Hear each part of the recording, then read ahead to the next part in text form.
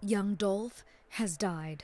He was 36. Fans of Memphis-based rapper Young Dolph came to pay their respects, still in disbelief at this loss. Man once named as a person of interest in Young Dolph's murder has now also been killed. Young Dolph, a super talented rapper, had a meteoric rise in the music industry, but his journey was cut short by a tragic story. Dolph, who witnessed many challenges while growing up, fought his way out of the streets to become a local hero. His loyalty to his hometown endeared him to the community. However, it also led to his untimely demise. In this video, we delve into the tragic fate of Young Dolph, a legend who left an indelible mark on the rap game. Join us as we uncover the shocking events that shaped his life and the investigation surrounding his tragic death. On November 17, 2021, the crisp Memphis air hung heavy as news of Young Dolph's death ripped through the city like a shotgun blast. Adolph Robert Thornton Jr., a Memphis native who carved his name into the rap game with his signature flow and independent hustle, was silenced at age 36. The events leading to his death were as shocking as they were unsettling. Dolph wasn't unfamiliar with violence. His lyrics, often referencing a past steeped in gang activity, painted a picture of a life on the edge. This reality bled into 2017, when his car was riddled with bullets in Los Angeles, an event he later addressed on his album Bulletproof. However, Memphis, his hometown, was supposed to be different. It was there, at Makeda's Homemade Cookies in the Castelia Heights neighborhood, a place Dolph frequented, that his guard would be down for the last time. Surveillance footage, grainy and haunting, captured the chilling scene. Two figures emerged from a white Mercedes-Benz, their faces obscured by hoodies. A barrage of gunfire erupted, shattering the peaceful afternoon and shattering Dolph's life. The brazen daylight attack left the bakery riddled with bullet holes and a beloved rapper dead. At the time of Young Dolph's death, the rapper wasn't by any means a small person. Dolph, a star in his own rights, was among America's most talented and sought-after hip-hop artists, one who knew the rap game like he studied it at a university and navigated its complexities with the precision of a seasoned chess player. His lyrical prowess was unmatched, weaving tales of street life, struggle, and triumph. Dolph's voice resonated with authenticity. It carried the weight of lived experiences, the scars of survival etched into every syllable. His verses painted vivid pictures of the gritty realities he faced, capturing the essence of Memphis, the city that birthed him. But Dolph wasn't content with merely being a wordsmith. He was an entrepreneur, a visionary who saw beyond the studio booth. His independent label, Paper Route Empire, wasn't just a record company, but a movement, a testament to his hustle and determination. Dolph understood that true success lay in ownership and carved out his path, brick by brick. His music wasn't just entertainment, it reflected the streets, the highs and lows, the celebrations and heartaches. Tracks like Preach, 100 Shots, and Get Paid weren't just songs, they were anthems for survival. Dolph's delivery was raw, unfiltered, and unapologetic. He didn't sugarcoat the harsh realities, but laid them bare for the world to see. But amid the accolades and admiration, Dolph was no stranger to controversy and conflict. His outspoken nature and willingness to speak his mind made him a polarizing figure, drawing both friends and enemies in the industry, marked by one of hip-hop's hottest feuds at the time, the bitter rivalry with fellow Memphis rapper Yo Gotti that simmered for years. To understand the beef between both artists, we must go back to 2014. During this time, Dolph, a rising star in the Memphis rap scene, received an offer from Yo Gotti to sign to his record label. However, Dolph rejected Gotti's offer, setting the stage for a bitter rivalry that lasted for years. The rejection of Gotti's offer seemed to be the catalyst for the beef between both artists. But it wasn't until 2016 that the first public display of shade occurred. In a seemingly unprovoked subtweet in February of that year, Young Dolph took to Twitter, referencing the 2014 incident and accusing Gotti of being a hater despite once being his #1 fan. This tweet came just weeks after Gotti's hit song Down in the DM claimed the #1 spot on Billboard's mainstream R&B/hip-hop airplay chart early that same February.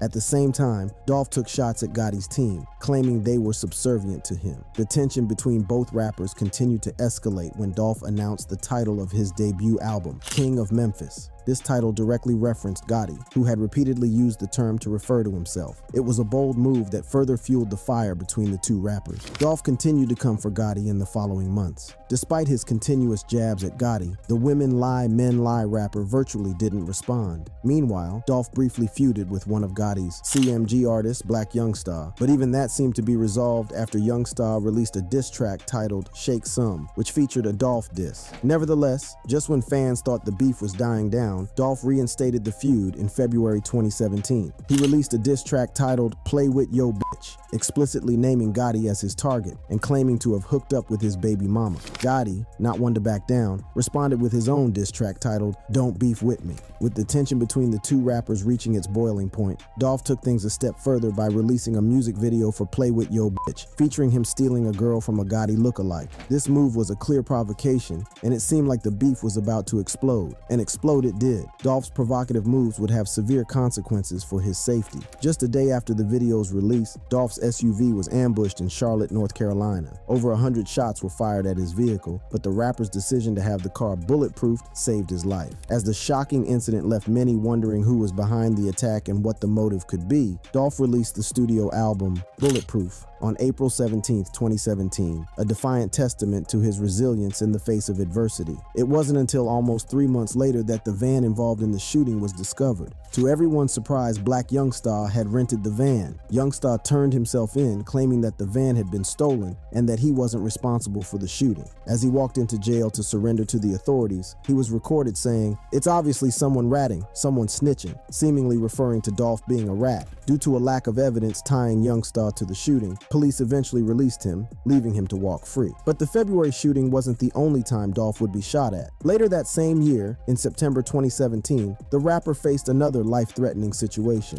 During a confrontation at a hotel in Hollywood, California, he was ambushed and shot multiple times near the intersection of Hollywood Boulevard and Highland Avenue. Though doctors listed him in critical condition at the hospital, the rapper defied all odds to survive the attack. Following the incident, Gotti was initially named a person of interest in the shooting, but was later cleared of any wrongdoing. At this point, shocking events surrounding the beef between Dolph and Gotti left many questioning what could have caused the feud to escalate to such extremes.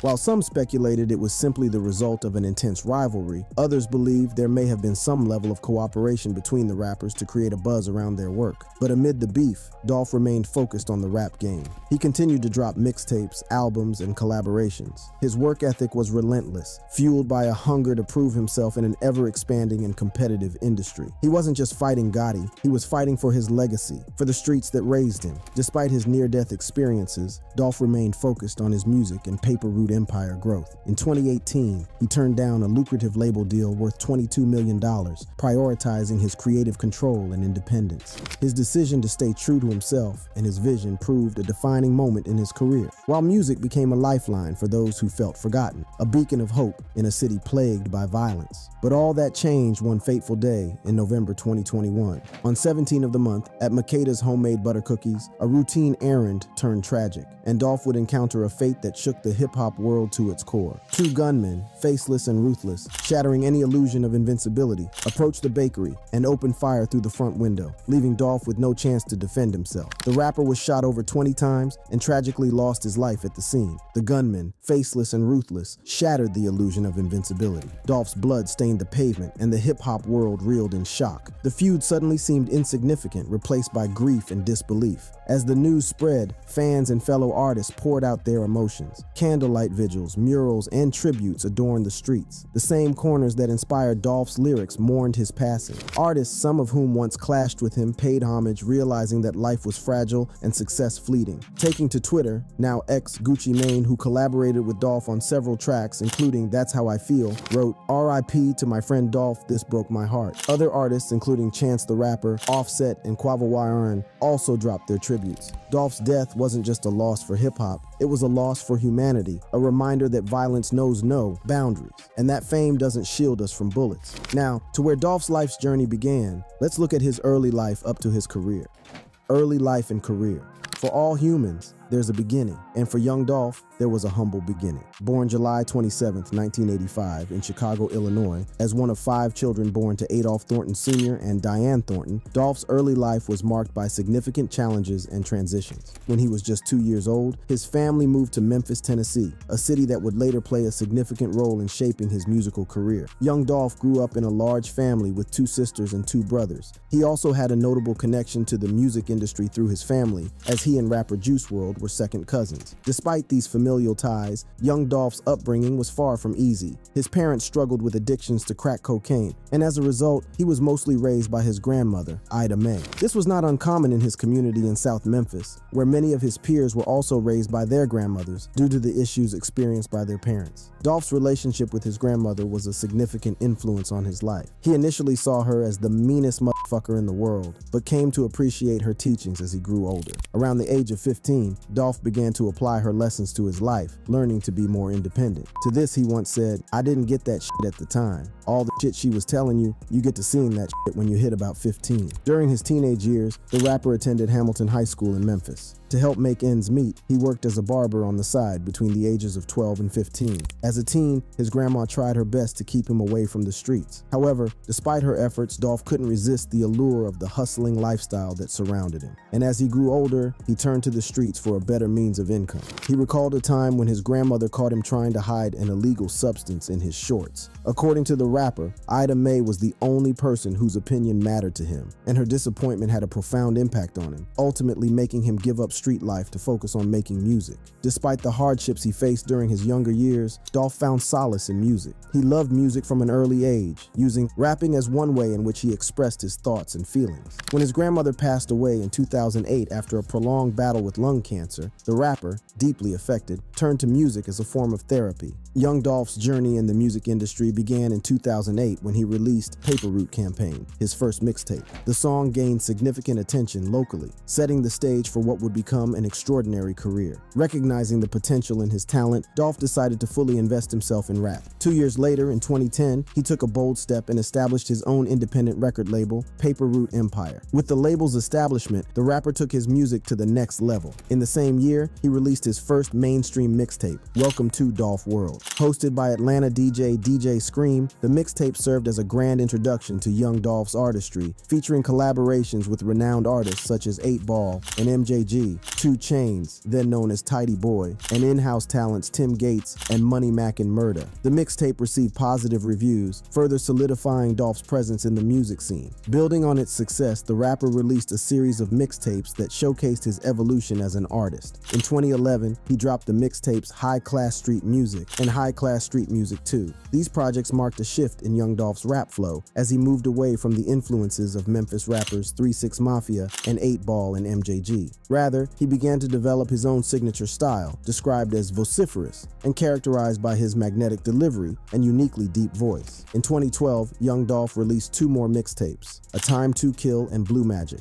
both of which resonated with a wide audience. Dolph's career gained momentum through collaborations and personal connections. His association with Atlanta trap rapper Gucci Mane led to the release of the collaboration mixtape East Atlanta Memphis in 2013, featuring Young Scooter and Big Bank Black. Continuing his streak of successful releases, he dropped the 3rd installment of his High Class Street Music series, titled Trappin' Out a Mansion, in 2013. The mixtape featured the popular song South Memphis. In 2014, he released Cross Country Trappin' and followed it up with the 4th installment of the High Class Street Music series, titled American Gangster. This mixtape featured the hit song Preach, which gained nationwide fame. The mixtape included collaborations with Gucci Mane, 2 Chainz, Fiend, Trinidad James, among other artists. As young Dolph's career continued to flourish, he gained significant popularity, catching the attention of both fans and critics alike. His unique rap style, combined with his magnetic presence, set him apart from his peers, solidifying his position as a rising star in the industry. What made Dolph's success even more remarkable was that he achieved it as an independent artist, without relying on cosigns or major labels to propel his career forward. While his star was on the rise, Yo Gotti took notice, reaching out to Dolph, expressing interest in signing him to his CMG label.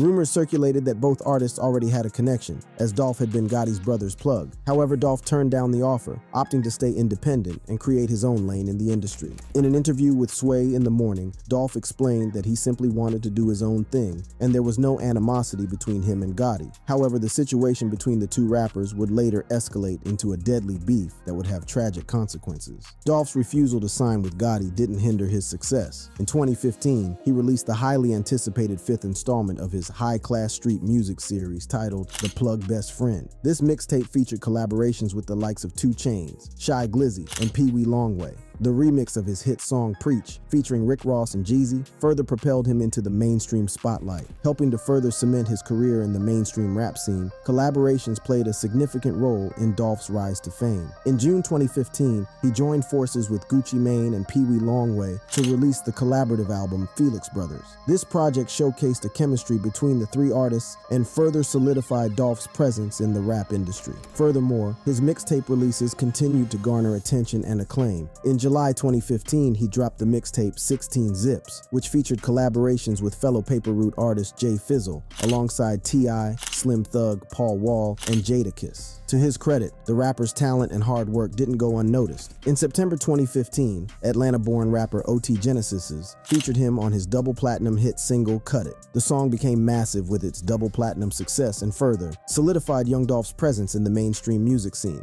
However, with success often comes controversy. In February 2016, Young Dolph released his debut album, King of Memphis, under his independent label, Paper Route Empire. The album peaked at number 49 on the Billboard 200, marking a significant milestone in his career. The album title further fueled the existing feud with Gotti and Black Youngsta, with the events we discussed earlier playing out. Post his second shooting incident, Dolph released the extended play Niggas Get Shot Every Day in February 2018, referencing the prior incident. The EP showcased his ability to turn personal experiences into powerful music, resonating with fans who admired his authenticity and fearlessness. Despite his near-death experiences, Dolph remained focused on his music and the growth of Paper Route Empire. In 2018, he turned down a lucrative label deal worth $22 million, prioritizing his creative control and independence. His decision to stay true to himself and his vision proved to be a defining factor in his career, helping him excel where many rappers failed. Dolph's music continued to resonate with audiences, and his popularity soared.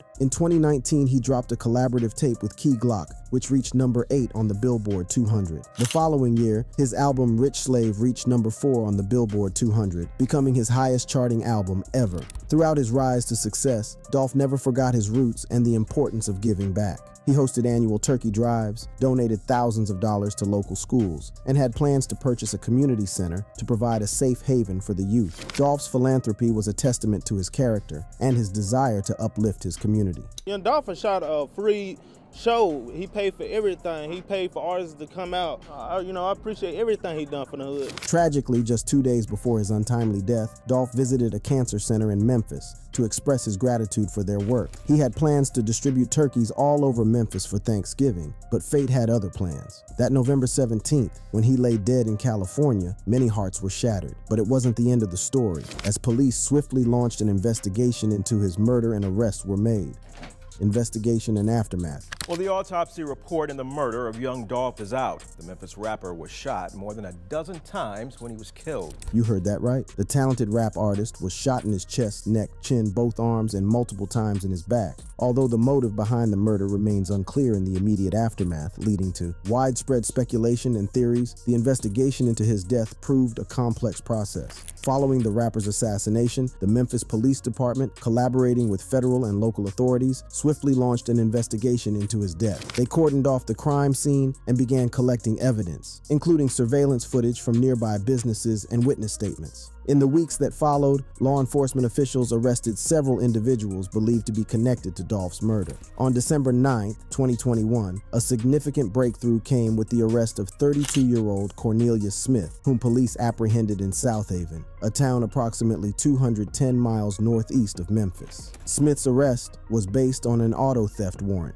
related to the white Mercedes-Benz implicated in young Dolph's shooting, as stated in a press release from the Shelby County District Attorney General's office. The vehicle in question was identified as stolen during a carjacking on November 10, 2021. Following a tip-off, it was found abandoned on November 20th, just 3 days after Dolph's murder. Following his arrest, Smith was indicted on charges of first-degree murder, alongside additional counts of attempted first-degree murder, possession of a firearm by a convicted felon, use of a firearm in the commission of a dangerous felony, and theft of property exceeding $10,000. The attempted murder charge is linked to young Dolph's brother, who was present with the rapper at the time of his demise. Initially held at the DeSoto County Jail, authorities later moved Smith to the Shelby County Jail. A month after Smith's arrest on January 11, 2022, police apprehended 23-year-old Justin Johnson and 27-year-old Shondell Barnett, both connected to the murder. Johnson, also known as Straight Drop, had been wanted for first-degree murder. After announcing a reward of $15,000 for information leading to his capture, law enforcement received more than 500 tips.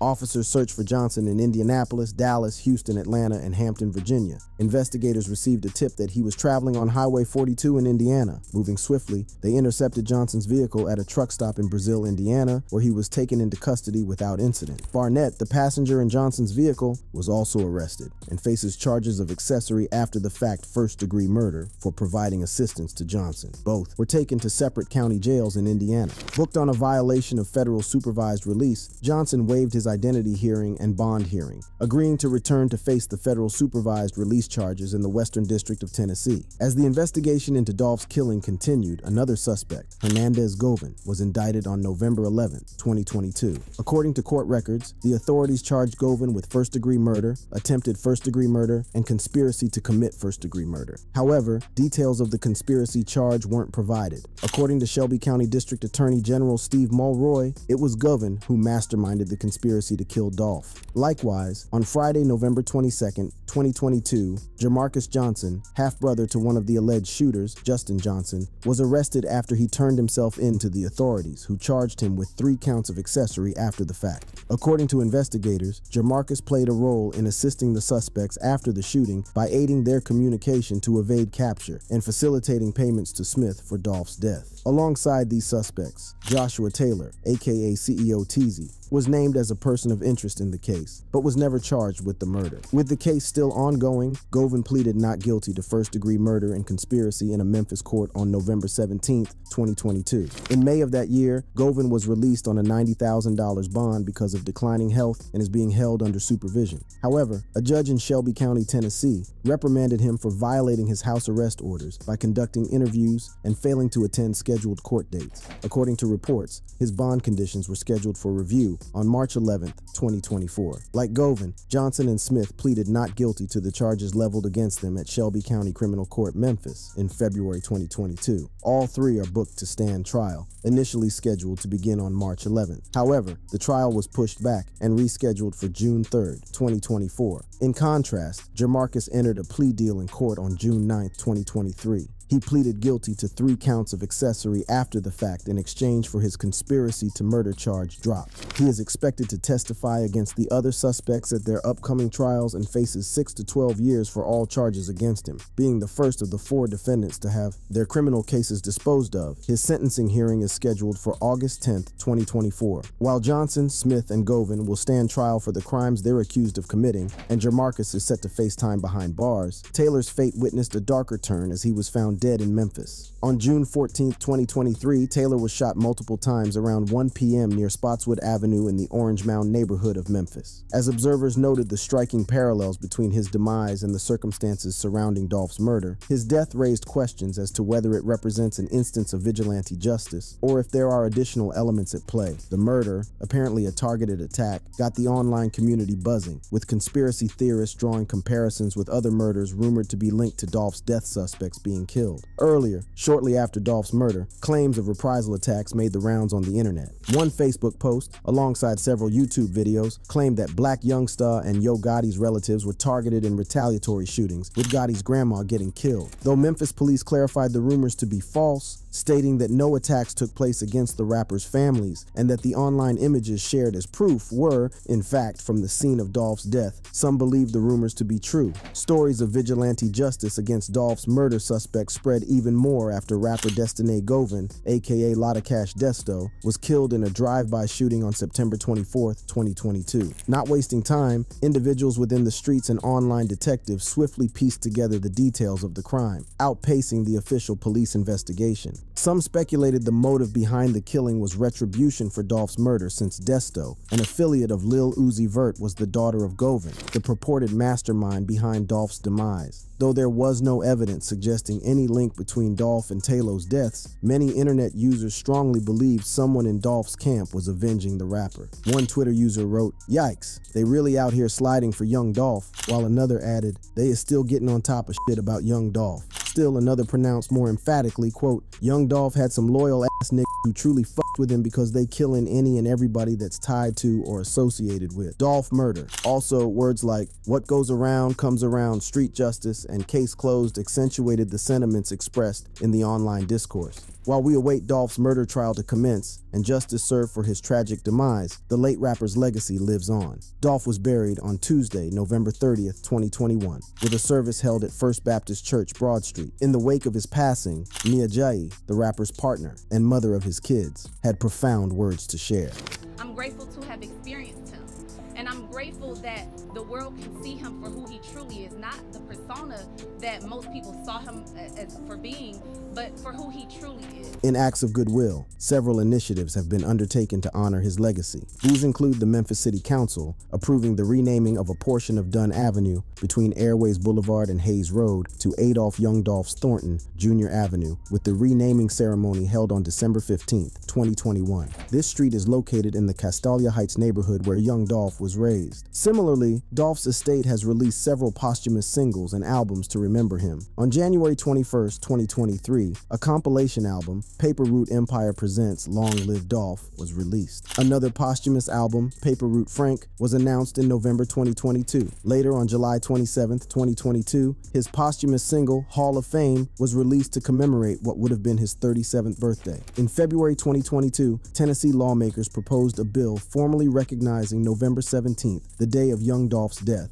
as the Adolph Young Dolph Thornton Jr. Day of Service. The day is intended to honor the rapper's dedication to helping his community. Unquestionably, these initiatives reflect Dolph's significant influence and the profound impact he had on his community. His legacy will be remembered for many years to come as it continues to inspire many young people, especially in the rap scene. Did you enjoy this video? Click on the card currently showing on your screen for other interesting videos.